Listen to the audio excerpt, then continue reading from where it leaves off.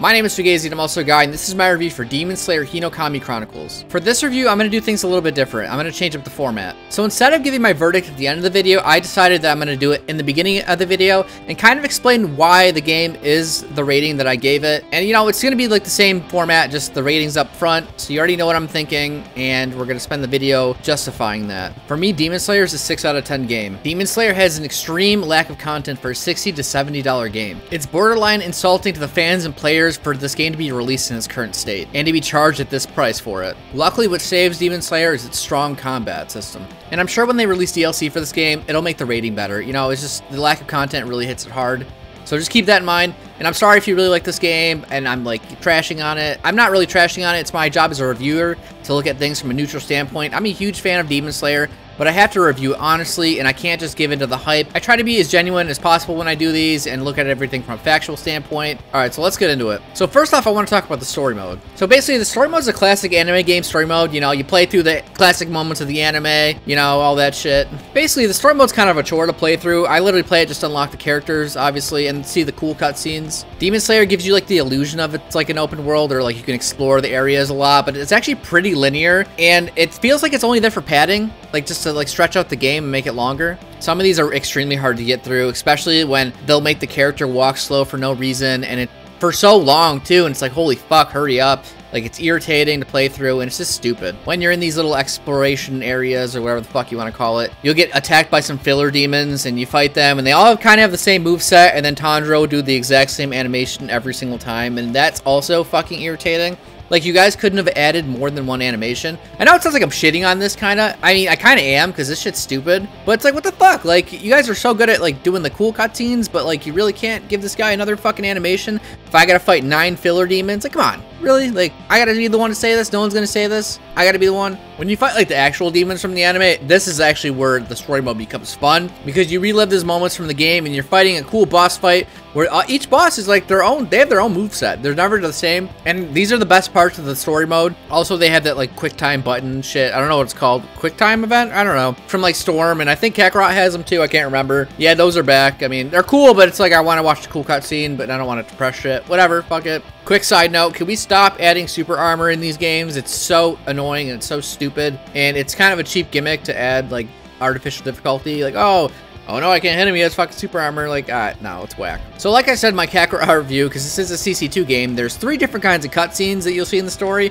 You'll see the really fucking cool ones, the sick ones that are amazing, immaculate quality, and like everything is beautiful. You have the okay ones where it's like, alright, well, this is alright. And then you have the shitty diarrhea PlayStation 2 graphics. So basically what I'm saying is the story is a total drag to get through. So there's a shop in this game where you can use in-game money to buy characters, costumes, online profiles. I'll get to the online shit later. And you could buy a bunch of stuff, and like there's ways to get money through the story mode by picking up the money, or like doing certain challenges, like get 50 wins in ranked, or just play 50 matches, stuff like that. So I know I've been talking mad shit about this game, but I was actually surprised at how good the gameplay is. The gameplay is amazing in this game, and I was so surprised because I thought this was just going to be another Storm 4 clone or whatever, Storm 5, whatever you want to say. But I was surprised that it's actually unique and feels pretty good. Each character feels unique and fluid in their own way. Combat is flashy and easy for beginners to pick up, and more experienced players, you can do some pretty sick combos. There are light and heavy attacks you can use, as well as a grab. You can dash front, back, side to side, as well as dash towards your opponent. You could also reflect attacks while you're blocking, and this will push back your opponent a little bit while they're attacking you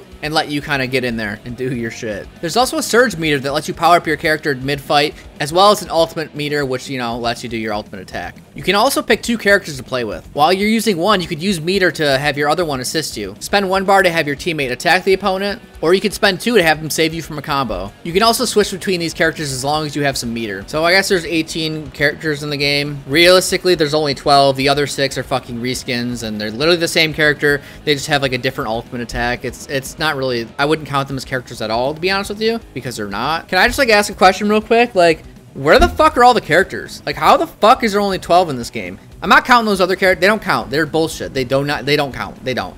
Where the fuck are all the characters? You know, I paid 60, 70 bucks. I have 12 characters, and we use 2 of them in the fights.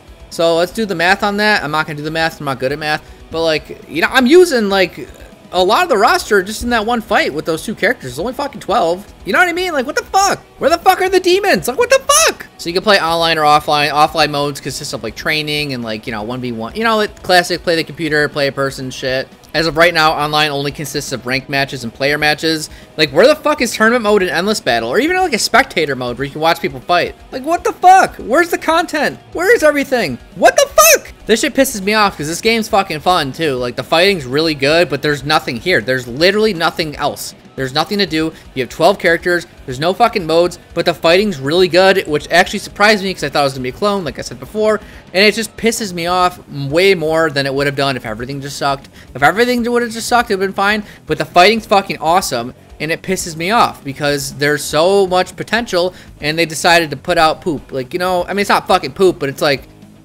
what the fuck, you know? It's like, I guess I would just say what the fuck is my response to that.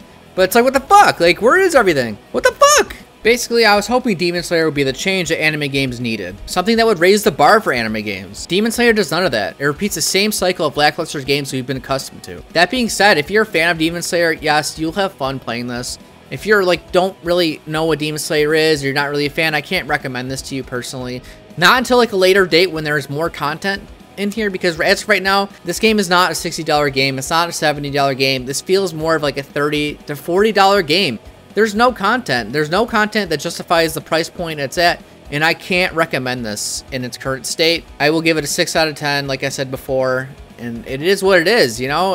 It bums me out to have to do that, because I was really looking forward to this game. I had doubts, but my doubts actually flipped. I was doubting the combat system because I thought it was going to be Storm 4 clone, but it actually surprised me. And, you know, I guess the lack of content I didn't see coming, which really sucks. So, yeah. Anyways, that's it for me. Thank you so much for watching. Be sure to subscribe, all that shit. And thank you for watching. And I'm going to be playing Demon Slayer because I do enjoy fighting the combat system. It's really good. And that's what's keeping me engaged in it. But besides that, there's nothing there.